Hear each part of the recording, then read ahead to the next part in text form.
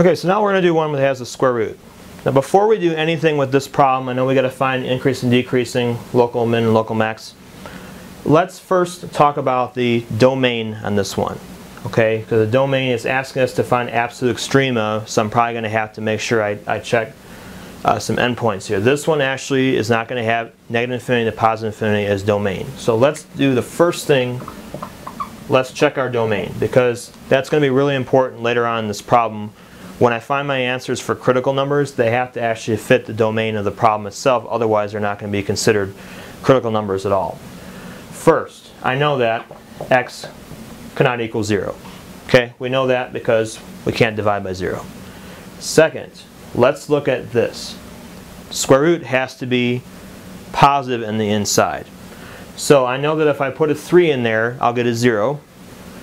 But if I put anything more than a 3, like a 4, I'm going to get square root of a negative number.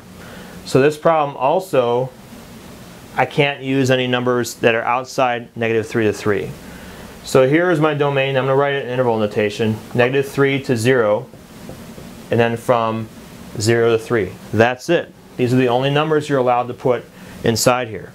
So I want to watch out for this as I'm going through. If I get a critical number of 0, first of all I know it can't be a critical number because 0 is not included in my domain. Or if I get anything outside of that, then I know that it can't be a critical number either. So it's always good for problems with square roots to do the domain first. That way when we can look back at it later. Alright, let's try and attempt to find if there are any critical numbers here. Let's see if they fall in this interval or not. This kind of problem, because we have a division happening, we need to do this by the quotient rule. Okay, so I'm going to do quotient rule for this. The quotient rule says that we take the bottom thing and then times the derivative of the top. This top part here, I can do 9 minus x squared to the 1/2 power. So when I do the derivative of this, I got to do chain rule. So 1/2 comes down, 9 minus x squared, subtract 1 from the exponent, I'll get negative 1/2. And then don't forget to multiply by the derivative of the inside. So this is our function, this is the top piece. The whole derivative of this is this whole thing here, 1/2 times this, and then times negative 2x. Okay, then we got the rest of the quotient rule, minus the top thing. So the top thing I'm just going to go ahead and leave it in the square root form, times the derivative of the bottom. The derivative of x squared is 2x. It's over the bottom squared. So I have x squared squared. Now I have to clean this up. Okay, so f prime of x, I get, okay, the 2's are going to cancel here. I get x times x squared, I get negative x cubed on the bottom, square root of 9 minus x squared.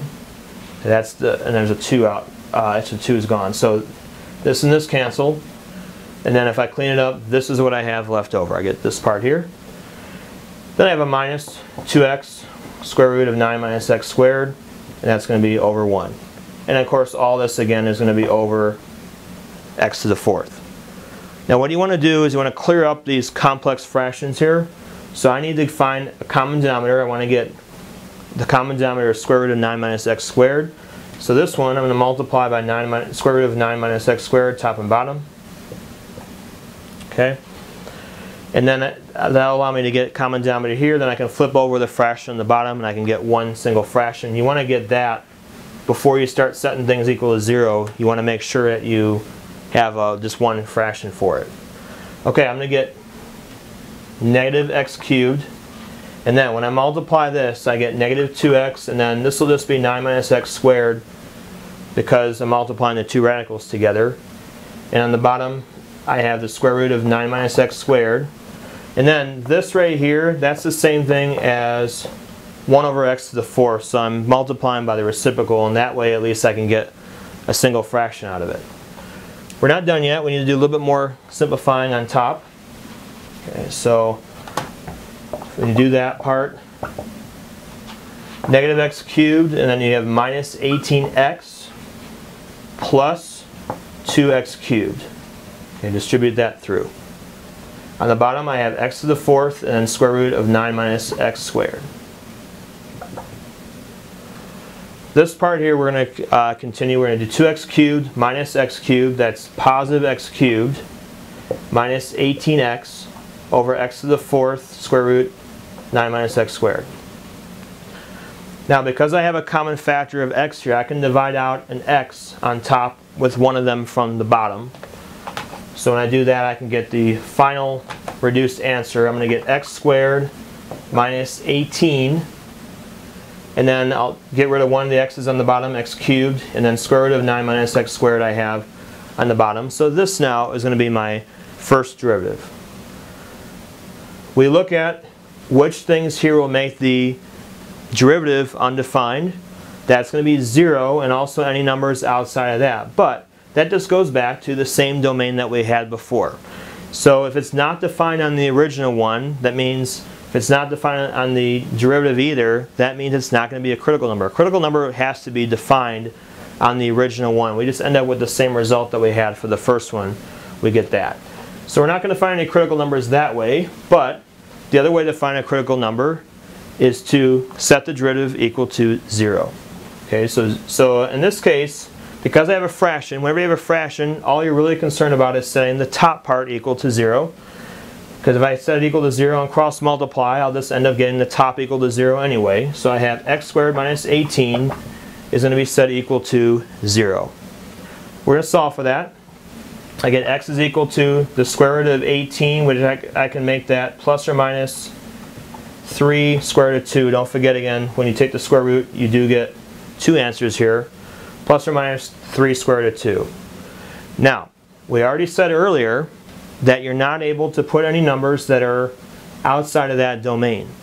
So therefore, even though we solved and we got that as answers, these are not going to be critical numbers either, because 3 times square root of 2 is definitely bigger than 3 and it's smaller than negative 3. So therefore, we don't have any critical numbers on this problem. So the question is, well, how do we set up our table? What numbers do we know how to put on there? They're going to come directly from this right here, directly from your domain. We have a negative 3, we have a 0, and we have 3. We're not allowed to test any numbers outside of this domain, so we have to stick to just these two inside here. So the only test numbers I'm going to do will be 1 and negative 1. I want to put these into the derivative function. Okay, so I have a 1 on top, negative I get on the top, on the bottom I get a positive, which means that I get a negative for the first piece. Then I'm going to put in negative 1. Negative 1 squared minus 18 is negative. Negative 1 cubed is also negative. This is positive. So I get negative over negative, I get a positive there for this problem. So I get a plus for this region. So now I'm ready to write the increasing and decreasing. So increasing is where I have a plus. So increasing, I'm going to write 0 to 3, and 3 I'm actually going to include the 3 in the end. 3 can be included here in this case. That's the end point. It's not going to be to infinity, because remember the domain only goes up to 3. Decreasing,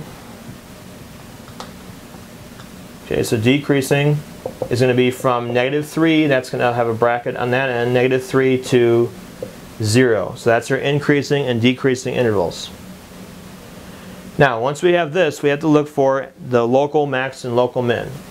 We're going to go down, we're going to go up. First derivative test says that we have a minus and a plus. 0 is going to be a relative min. So I have a local min at, okay, 0 is the x value. This goes back into the original one. Now, what happens here? It's not defined on the original one. I'm dividing by 0. We already mentioned that 0 is not going to be in your domain. So because of that, we can say that there's no local max or min.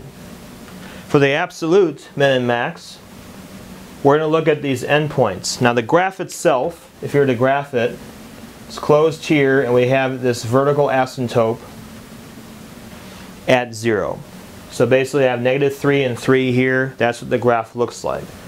So because of that, I actually have a lowest point here I have on the endpoints. So what you have here is absolute the min is going to occur at these endpoints.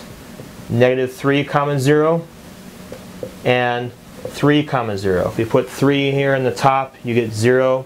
0 or anything is 0. So therefore, your absolute min is going to be occurring here at the endpoints. Okay, so that's the only thing we're going to have. Because this goes up forever towards infinity, that means there will be no absolute max.